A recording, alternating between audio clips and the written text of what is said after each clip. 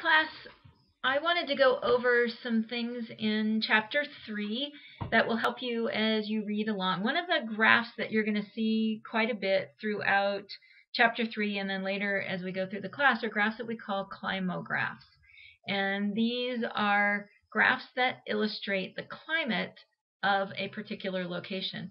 And in Chapter 3 in my meteorology lab, if you go under Visualize and Chapter Contents, there is a link to an exercise for weather and climate controls, Climographs world.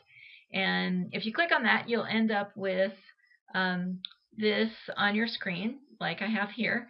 And what you're able to do if you roll your mouse over one of the dots is you can get what we call a climograph for that location. So you'll see I picked Denver first, since that's closest to Colorado Mesa University, and actually some of our students in this class are located on the Front Range of Colorado. So we get Denver, Colorado. Here's the latitude and longitude, so 39 degrees north, 105 degrees west, elevation 1,600 meters, which we know is about a mile high. And in yellow or orange, we have the temperature in degrees Celsius, which uses this left-hand scale on the y-axis. And then down here we have some green bars, which is giving the monthly precipitation, which uses the right scale, and that's centimeters of precipitation.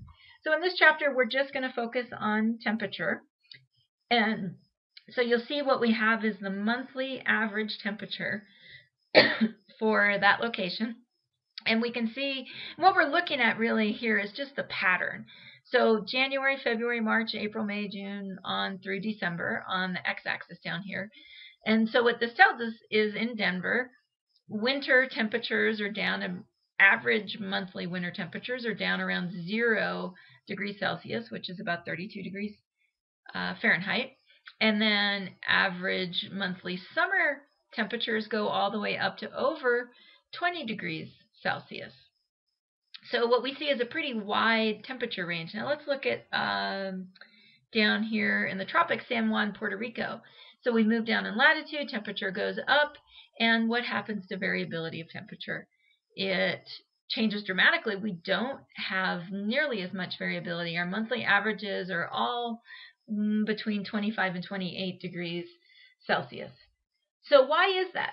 And that is one of the big questions of this chapter. And as you go through the chapter, I want you to think about those temperature controls. And the important ones, of course, the main one that we've looked at since chapter 2, as we talked about heat energy, is latitude. As we go up in latitude, so if I just move up, I'm going to see the temperatures going down, right? So if I move further north in latitude in the northern hemisphere, or further south in latitude in the southern hemisphere, I'm going to see temperatures go down.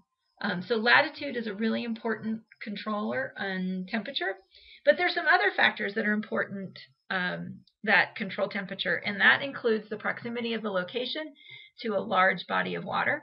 So differential heating of land and water is another important factor. Ocean currents. Our ocean currents move a lot of heat energy. Also altitude.